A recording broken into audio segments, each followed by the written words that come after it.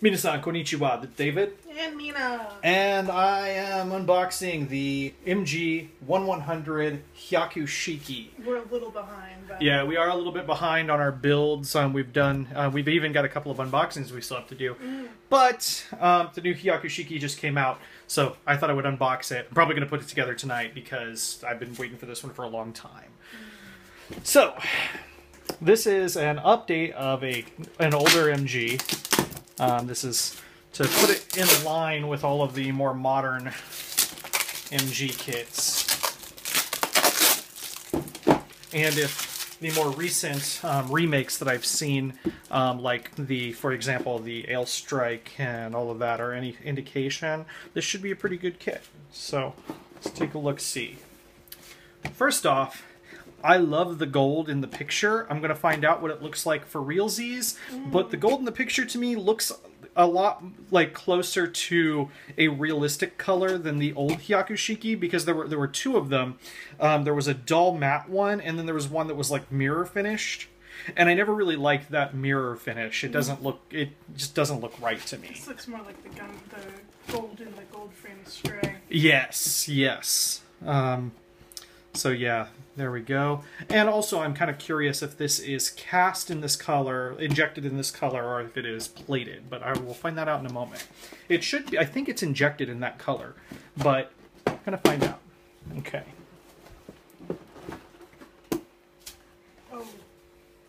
Oh, that's pretty. Oh my goodness.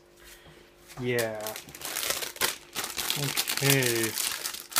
So start off with our A runner here.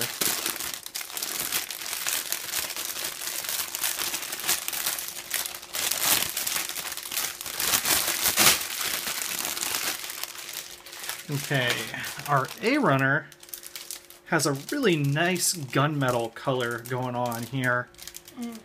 And then we've of course got our darker blue, and then a whole bunch of clear pieces for our eyes. It looks like we have a number of different eye configurations. I don't know what that means until I get to the stickers, but that's kind of cool. Maybe it has angry eyes and looking the other way. Oh no, I'm sorry, that's an SD. I imagine that a lot of this is actually also taken from the Delta Gundam. Oh, okay. Okay, so it is plated. It is certainly plated. You can see it on the backs of these pieces. They're silver. Yeah, there's a faint silver, but that makes sense because you would do a silver undercoat and then a plate color in order to make it good. However, unlike a lot of the older kits that are plated, which include some of them like the Sinanju titanium finished version, this has all of its runners connect on the back of the pieces. So you'll be able to trim those off. If you look really close here, those connect to the back of the panels. So whenever you trim those off, you're not going to see those ugly gate nubs that lack the plating. So that's definitely a better finish than we're used to. It's going to be blingy. Yeah, it is. It is definitely going to be blingy, and I really like the way that it's plated, because you can, if you look really close, you can see the sort of the silver, the gunmetalish color underneath the aluminum, and then it's got like this faint gold sheen. Really, really layered, really complex color. It looks like the AEUG. Yeah. The guys put it together for Char Special. Yes, this is a beautiful, beautiful kit. That's how it would turn out if you had a bunch of loyal guys paint your Gundam purple or gold for you. Yeah. Yeah, this is pretty kit. And then here's our skirts. And our leg and arm panels. Oh, that's pretty. You know, almost looks more like and a the double. head. Yeah. It almost looks more like a 00 kit than an UC kit. Almost.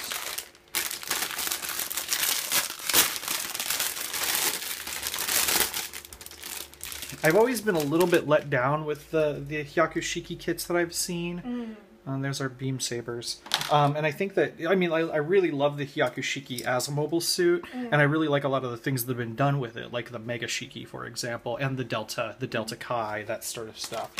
So this is actually really refreshing for me to see. I really like it. And this is that darker gunmetal-ish color that we've seen quite a bit of in recent kits. I like the color quite a bit. It basically does not need painting at all. It definitely looks high quality.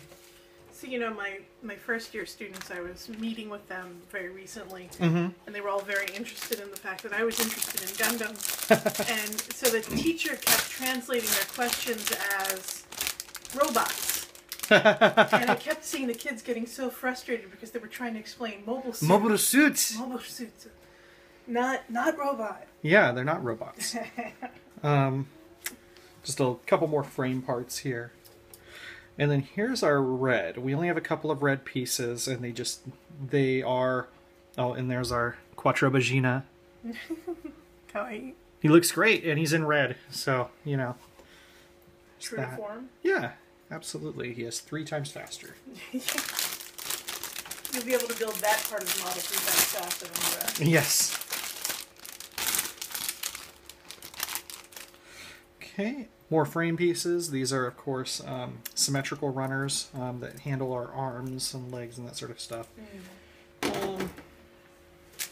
Nothing special. This looks just like any other modern MG kit. That's not to say it's a negative in any way. Yeah. These are very good, but... Oh, that's interesting. The feet are actually symmetrical. The feet pieces are symmetrical, which means that you actually get 2 Quattro Vaginas in his sitting form and 2 in his standing form. So yeah, that's basically begging for a diorama. Okay, and then just more frame pieces. So there's the basic kit. Let's take a look at what these stickers look like here. Decal stickers. Both, actually. It looks like.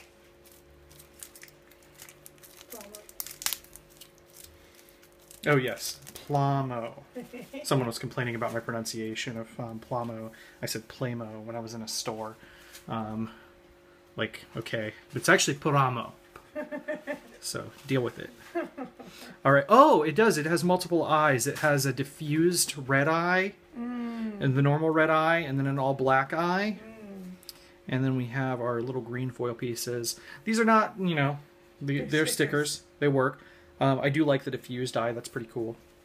Different. And then we have our decals here. We have dry rub decals and these sticker style decals. Actually, those are really nice and simple. They're not amazing, but I do like them. And of course, it has the Hyaku Shiki in English. Yes, in English. The easiest thing to leave in Japanese, but no. Well, yeah, but the shoulder says Hyaku, right? That's true. That's true. But that's all that's really important, so long as it has that, and it has the AEUG seals on it. Yeah. So these are what? These are like water. No, these are dry rubs. Okay, so there's that.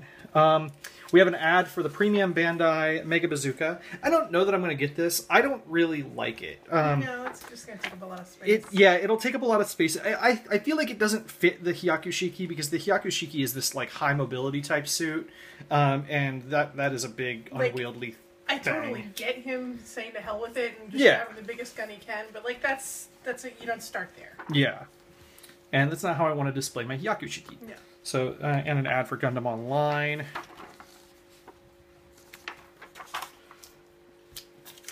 Our registration card and our booklet with a pretty picture.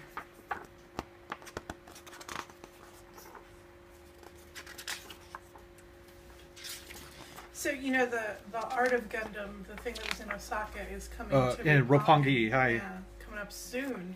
Yeah, I want to say July. Is that the sort of thing that people would want us to try to do videos at? Oh yeah, there's an Art of Gundam exhibit in Roppongi, and if people are interested, we may go up or down there. It's southwest of us. Down there and visit and get some video or some pictures or whatever we're allowed to do. A lot of times those things are really like anal about pictures, but we'll see what we can do. So yeah, there we go. We have our Hyaku Shiki in its MG1100 form. I'm going to try to put this together and see about getting caught up with our reviews. Matane, everyone. Matane.